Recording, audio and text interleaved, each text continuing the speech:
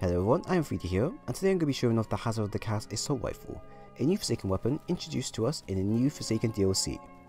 The Hazard of the Chaos is a legendary 450 kinetic assault rifle that can only be gotten from the new game mode called Gambit, either through Gambit endgame drops, Gambit bounties, or Gambit ranking up. It's a very decent looking, beautiful sounding and well built auto rifle that can be used in all activities. Its stats are very forgiving and user friendly for all users using it straight out of the package, which I highly recommend everyone to at least get and keep if you want a super weapon that doesn't require a lot of focus to use around it. Now, its base stats are the following. It has a range of 64, stability of 41, handling of 44, reload speed of 43, aim assist 44, recoil direction 69, and zoom 16. Now those are the base stats of the weapon without any perks or scopes attached to the weapon just of yet. But as you can see, its stats across the board is very solid for a 450 RPM auto rifle. Now if we take a look at my version, you can see that I got lucky with my roll with some of the perks I rolled with. In the first slot I have corkscrew rifling, which slightly increases range, stability and handling speed, and polygonal rifling, which increases my stability.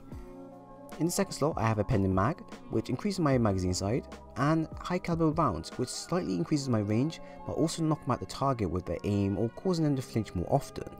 In the first slot I have Grave Robber, which reloads a portion of my weapon through milling and is great for against low tier enemies in the heat of a fight.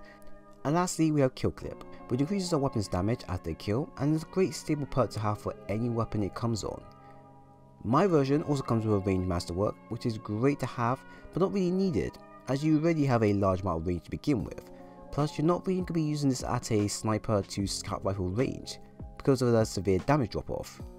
Now it uses a precision frame which allows its recoil to be more predictably vertical when firing, so the shots are more controllable and straight, and all rounds when it lands will be more precise on your end. Although its recoil pattern does tend to kick upwards straight after the first few shots, but it's controllable and easy to recenter on your end.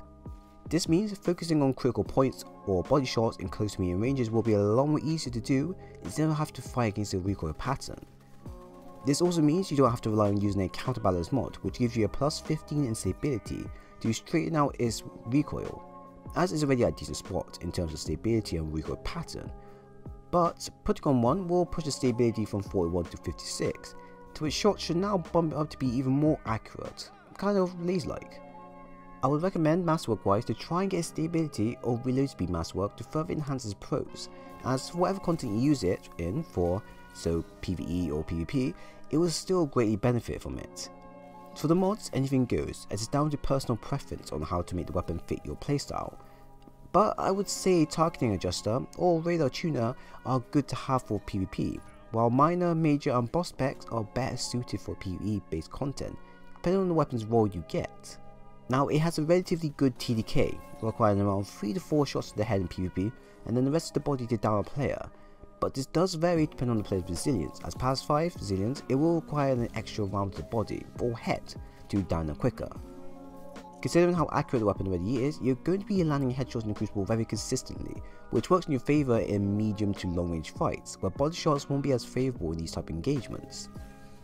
In close to medium ranges it does 24 to 26 critical damage in PvP, while it does 16 to the body, which is actually normal for a 450 weapon.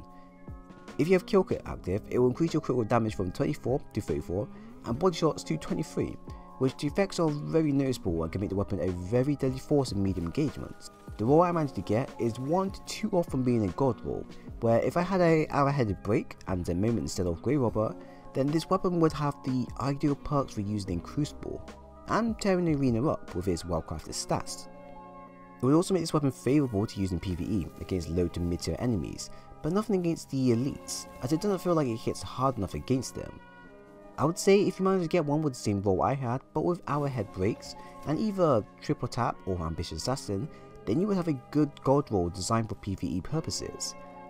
My roll now makes it perfect to use against mainly PvP players, because of the good stability, range and damage, which strongly favours some of the maps in game, since they're designed for close to medium range engagements.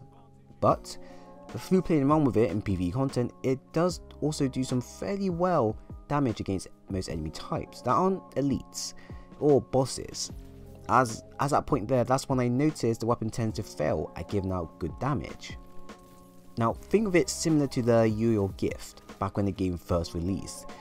It's just like that weapon, or better yet on par with the weapon, But instead of being a reliable energy weapon that you always rely on for pretty much 90% of the content, you have a good kinetic weapon which gives free reign to cover close to medium engagements, and also free reign to pick any secondary weapon which best pairs with weapon, which I do love to pair with a full auto shotgun for that extra bit of damage when I need it. Overall, this weapon is a very well crafted and super weapon for endgame activity with its smooth stats that I would score as a 5/5 must have weapon. It has a lot of pros that I can see being favourable for the top end PvP players or beginner friendly players that many would gravitate around, and with RNG rolls you may get lucky and pull a godly roll that many would kill for. I would say if you don't have this weapon, then go out and get it, as it's one of the weapons that many people will sleep on and realise down the line of how great it actually is, because of the stats on its own makes the weapon work compared to most ARs in game. But honestly, this is definitely a weapon you should definitely have or keep on hold for the near future. So that comes to the end of the weapon review video. I do hope you enjoyed it.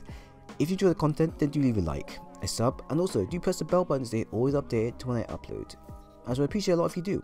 But like always, thanks for watching, and I hope to see you again soon.